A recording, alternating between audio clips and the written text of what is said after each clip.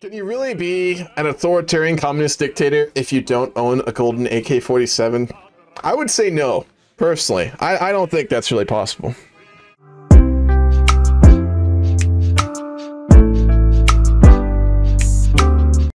Alright, we're strong enough we can start to expand a little quicker here now. So, when we get the political power, we're actually going to go ahead and go for neo-imperialism, which for us will just be wars of communist expansion. So I think we might maybe go into Bulgaria or something. We'll keep going down. We just purged the government. We just purged a bunch of people. So now I have to decide next. I think the next step, obviously, as Aleka Papariga would want to do as the newly installed communist dictator of Greece, would be to silence the press, because they don't need to be here, I don't think. We are not tyrants. We are liberators. If the media is too brainless to realize this, we shall take the matter into our own hands, and we will. So, the press has two options. Get behind us and do whatever we tell them, or we'll fucking shoot them and their families. Those are their options. So, I think they're gonna be reasonable. I hope so. For the sake of their loved ones, you know? We may be a strong, evil dictator, but we're not, you know, heartless. Well, that's not true either. So in a roleplay, you know what's gonna happen? Aleka Papariga is gonna show up at every single media company's headquarters in Athens with a modified golden AK-47, and she will present them with an offer. Become part of the KKE media corporation that obviously does whatever we tell them, or she'll open fire. Because, you know, she's a very hands-on woman, right? Aleka Papariga, she's not the type to delegate these sorts of things to other people, so she puts in the work herself. Lukashenko got re-elected. There's definitely real elections in Belarus. That's definitely a real thing. They definitely have those. Aha! He's right! We got it! Oh, fuck yeah. Thank you, Note. Appreciate you, man. Fuck yes. Fuck yes. There it is. It's exactly what I thought it would be. The hammer and sickle with a Greek flag. That is fucking beautiful, ladies and gentlemen. We have a actual communist Greek flag. Alright, we have silenced the press. We have silenced them. They were bitching at us. Oh my god, look at that political power gain. Jesus fucking Christ, man. I think it's time to probably... what do we work on next? We'll make the farmers love us, and we'll make up for a militarist education, so... No, I think we need an army first. Farmers or army? We'll do army. Reorganize the army. The current army still holds an embarrassing loyalty to the old constitution. We'll have to reorganize our army, and we'll get rid of some of our generals. But that's fine. That is acceptable. It'll make the military not like us as much, but that's good because it reduces the nationalist outlook increase. You should have free elections. People deserve to vote for their leader. Absolutely not. Absolutely not. Marxist-Leninism only works with a strong authoritarian leader, or basically Stalinist communist Greece at this point. Which does make sense because, again, we are in, let me reiterate, the 5th International of Russia. So it makes sense that we would be heavily influenced by Russian communism. So, because we are working alongside our dear friend Zyuganov. We're helping to rebuild Europe with him. A better Europe. A communist Europe. We will work on Article 50 in a little while, but I'm not going to rush it. We can just continue to sabotage EU policy while we're still in the EU if they haven't kicked us out. A Red Army. We will ensure communist spirit is present deep within the ranks of the new Red Army. This ideological fanaticism will be used to our advantage as it creates an army loyal to the state, specifically to Papariga, and an army that will fight until the end to preserve communism in Greece. Wonderful. Alright, we've reorganized the army, so we had to break it and rebuild it. Kind of the theme of this game, I guess. Or the theme of communism in general. You have to break it to build it. We're going to purge the unions now. The unions have been very aggressive. Well, face a revolution. That'll be fun. Purge the unions. The labor unions have shown an inability to show restraint or loyalty. Our courtesy only extends so far. Yeah, so we've gotten to multiple events where they threaten to pull support from us if we don't do what they want. I think dictator Aleka Papariga, in her glorious authoritarianism, would probably break them. So we're going to purge them. We should restore Colosseum fights. In this game, in Athens, I'm not opposed to that. We can make the... Guys, I've got a new idea. So we were debating what to do with those bankers when we purge them. Right now, they're in re-education camps. You know what we could do with the bankers? I think you can probably guess what I'm about to say. We could put them into the Athenian Colosseum and make the bankers fight. We could turn the bankers and the capitalists into gladiators in the Athenian Colosseum. Yeah, let's do it. All right, we're going to send all the capitalists from the re-education camps to the Colosseum now to entertain the good working class people of Greece. Aleka Papariga will preside over the gladiator fights in Athens. She's going to bring them back for entertainment, you know. Bread and circuses, all that, right? It's important. It's important. European communists. Communism has left a mark on the Balkans ever since the end of the USSR and the fall of the communist bloc. Perhaps with enough power and political intrigue, we can reignite the torch left behind by our comrades. All we need is a spark to ignite the fire. Wonderful. We'll get a very nice modifier when we take this. All right, we elected all communists to the European Parliament. Wonderful. We get to extol the virtues of Marxism and Leninism before the European Parliament all the fucking time. That's perfect. You have 2,600 hours in Paradox games. Let me add up all my Paradox hours real quick. It's going to be really bad. And it doesn't even account for all my offline hours, or when I may or may not have illegally played these games when I was very poor. Let's look. 7,000 hours? Oh, fuck, man. I didn't know it was that bad. That's 7,000 hours. No one saw that. I didn't see that either. I'm gonna, you know what I'm gonna do with that information? I'm gonna lock that away really deep in my brain and never think about it again. I'm gonna compartmentalize that really aggressively so I don't have to come to terms with that. That's like a PhD. We don't have to think about it. I just said it. We don't have to think about my crippling paradox addiction. We don't have to do that. Jesus Christ, man! I didn't know it was that much.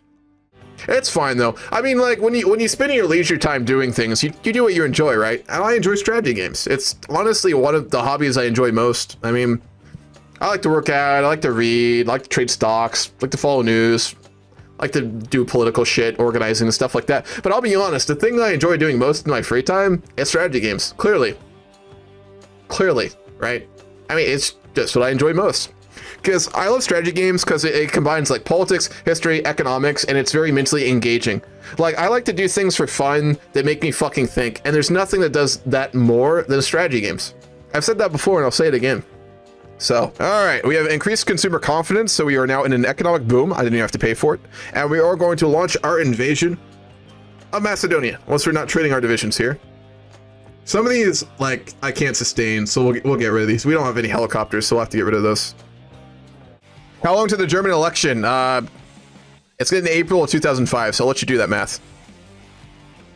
I don't like to do basic math because I'm a humanities major, and it hurts my brain, so I'll let you do it. All right, we'll go ahead and puppet Macedonia. And now we're prepared to go into Yugoslavia. I want more Marine divisions, because we're going to launch a two-pronged invasion of Yugoslavia. We will push through the mountains of Macedonia, and we're going to launch a naval invasion to take the port at Podgorica. So we'll work on getting our civs to start with then. Pharmaceutical exports. Greece is a proficient name in the pharmaceutical trade. It is a second largest export industry we possess besides petroleum refining. Exporting these products has accounted for 20% of the industry's profit. Additionally, because we export these products internationally, the economic problems at home will not affect the ability of people to buy them overseas. So this will help with the debt crisis too, which we've already eliminated due to putting all the capitalists and bankers into the Colosseum fights in Athens, which we are still having. Several of them have died, but it's for the people, so who cares? All right, let's work on corruption now. We'll go down as many levels as we can now that we've saved up to max. Currently, for the roleplay, Aleka Papariga is walking through the government buildings of Athens with her golden AK-47, executing any individual who has been known to do any sort of corruption in Athens. So the way that we've managed to get rid of almost every single level of our corruption, actually every single level, is again, Aleka Papariga, our glorious leader slash dictator, is walking through all the bureaucratic buildings in Athens, executing people point like just everywhere. Because again, guys, she's a hands-on leader. She's not a delegator. She does things by herself. So she has single-handedly destroyed corruption in Athens. There's a lot of dead bodies, and there's a lot of blood to be cleaned out from the Athens government buildings. But in the end of the day, we don't have corruption. So I see that as an absolute win. I mean, who wouldn't? Alrighty. Are we ready navally?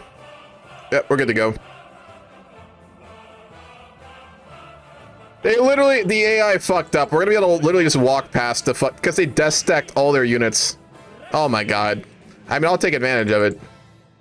The AI wants to be stupid as fuck, we'll let them. Oh my god, they're literally just gonna let us walk into their capital. You know what let's say happened for the lore? We'll say that we were in contact with former communist sympathizers in Yugoslavia, including in the military, who we convinced to do basically like border exercises over here. So the whole military got put onto border exercises in one place. So we can literally just walk past them. That's what will happen to the lore, instead of just having an AI glitch that we had. There we go. That's a GG, boys. Yugoslavia has capitulated, and we will, of course, pop them. We're just collecting puppets in the Balkans now. Gotta catch them all, you know. Wonderful. We can't do any more expanding in the Balkans because everyone else is democratic, which means that's this thing. If we invade a democratic country, they'll join a Western faction, so we will get absolutely destroyed. So we have done all of our expanding we can do here for a little while. So we get to work on annexing our vassals now. Construction materials. Our nation produces quite a bit of construction materials that we could use to expand our own economy. True. We are looking very strong. All right, we need to work on starting to try and annex Turkey now. So we're going to start building in their country. Alrighty. What else do we want to work on now? We are running a surplus so we can start to spend better on policies. I think we'll go for this next. Did that break the bank? It did not. We'll go for universal healthcare. Also, not that expensive. And I guess we'll go for universal welfare when we can, too. Welfare will be the expensive one, but we can't actually afford it, so... yeah. We'll max out welfare state now. And then we'll go to police state, too, because obviously Aleka Papariga will need a very strong intelligence network to be able to keep herself in power. So, we'll just max out all our policies, which we can't afford to do now, which is wonderful. Can you really be an authoritarian communist dictator if you don't own a golden AK-47? I would say no, personally. I don't think that's really possible. Fire, we'll go for it. Expand the ELVO. ELVO stands for the Hellenic Vehicle Industry. In the past, ELVO has had very ambitious projects that had to be cut due to short funding. Due to our lagging military production, it may be time to make sure the ELVO has plenty of funds. Yeah, sure, we'll do it. Neo-Nazis versus communists, how history repeats. Now that's beautiful. Yeah, there are a lot of reappearing themes, aren't there, in history and politics. It's almost like humans don't learn from their mistakes or something. That's really weird. I wouldn't expect that. Ever. Ever. We're going to work on Article 50 here. We're going to go down to subsidize the arms industry, and once we're done with that, we're going to go for Article 50 so we can start the process of leaving the EU. We'll go for that. Does anyone have a good name? What should we rename the M4A ones into? Does anyone have a good name for that? We're going to rename the M4A ones into something more communist. If anyone has a good name, I'll change it. The Papariga Popper, that's a good one. That's similar. Yeah, I like that. The Papariga Popper. Let's go with that. That's too good not to do. That's way too good not to do. God damn it. Papariga Popper. Nice. 10 out of 10. We are running a surplus. Holy shit, we're actually running a surplus, boys. Look at that.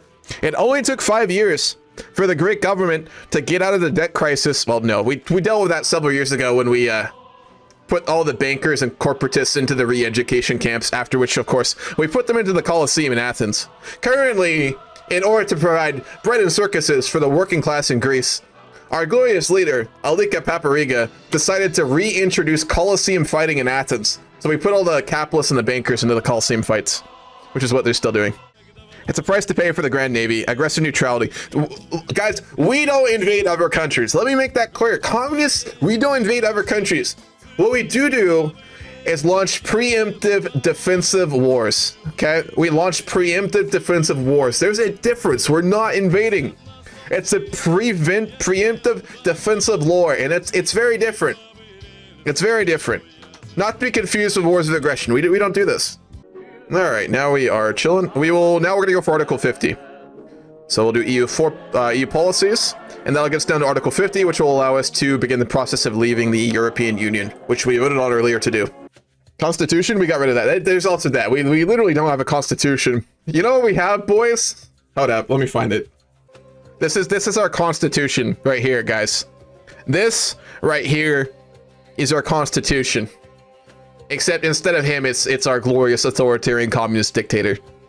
The golden AK-47. It's basically the communist talking stick. If you don't have it, you don't have any political power. Just saying it's a prank, bro. Exactly. We can do that. We can start justifying on America and then just send them like a news message that it's just a prank. I'm sure they'll understand. America's so understanding when it comes to their national security. Like, they're just really chill about it. They're very understanding. They don't ever blow things out of proportion, ever. So I'm sure it'd be fine. All right. What do we want to work on next? We'll go ahead and do the farmers. We'll subsidize the farmers since they have been our biggest supporters during the communist revolution. European farms have been declining due to numerous factors. However, one of the largest is because competitivity, is that a word? Well, the United States is very challenging. We must assist our farmers in an attempt to stop these continual decline. I guess despite being communist, we do export our products, so hell yeah.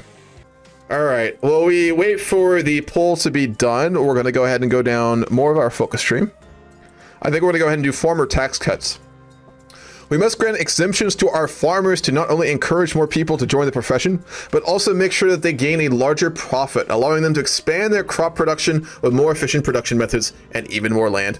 Fuck yeah, we'll do it. The farmers have treated us very well.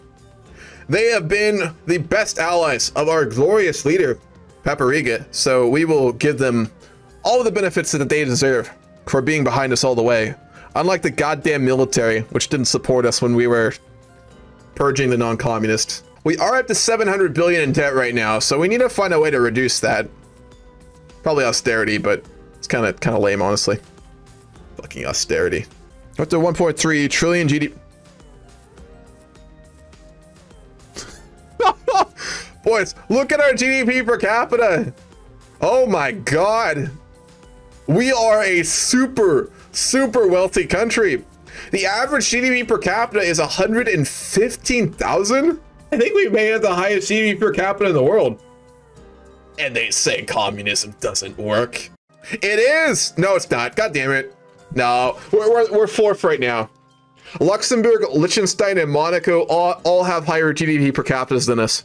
But of the major countries on the planet, we have the highest GDP per capita. All right, no deal.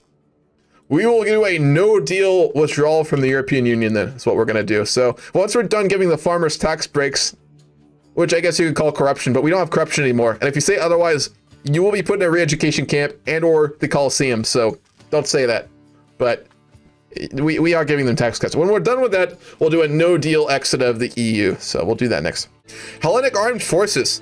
The Hellenic Armed Forces, comprised of the Hellenic Air Force, the Hellenic Army, and the Hellenic Navy, have played a vital role in defending Greece. While we still hold pride in our military, it has not aged well. Whether it be the equipment or the doctrine, the armed forces need a serious overhaul. She likes to grind.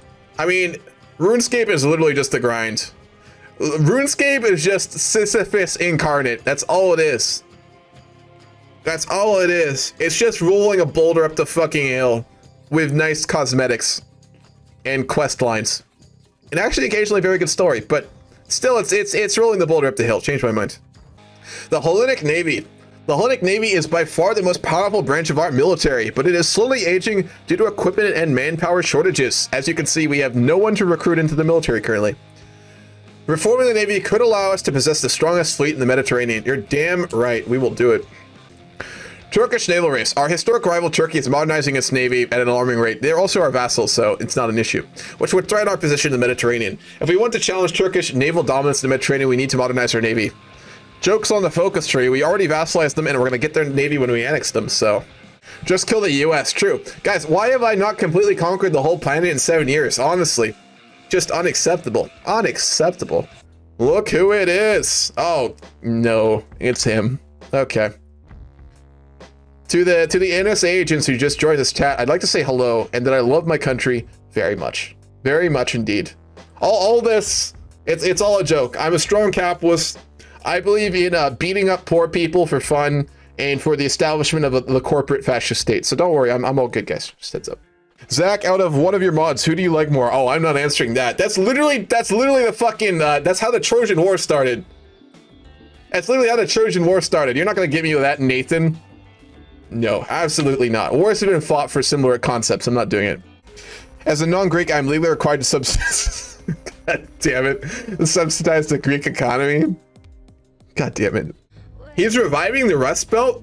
That would never happen. Republicans would never invest in the Rust Belt. My immersion is completely ruined. Guys, I think we have to quit this game. This just broke my immersion. The Republican Party is not only investing in the domestic economy, which doesn't happen, they're reviving the Rust Belt. This is just... I've seen a lot of unrealistic things in Millennium Dawn, but this is probably the most unrealistic thing I've ever seen, to be quite frank with you. That's ruined my immersion. It's absolutely ruined. All right, I think we're gonna be about ready to call this Greek game for the day, because we're kind of at that point now where we gotta sit tight and do a lot. Like we gotta rebuild our navy, and we have to basically just wait a while to be able to expand and do anything else. So I think this is a good way to do it. Like whenever I do the Millennium Dawn games, I like to do it in kind of like chapters like this. So I think we're gonna probably call this for here.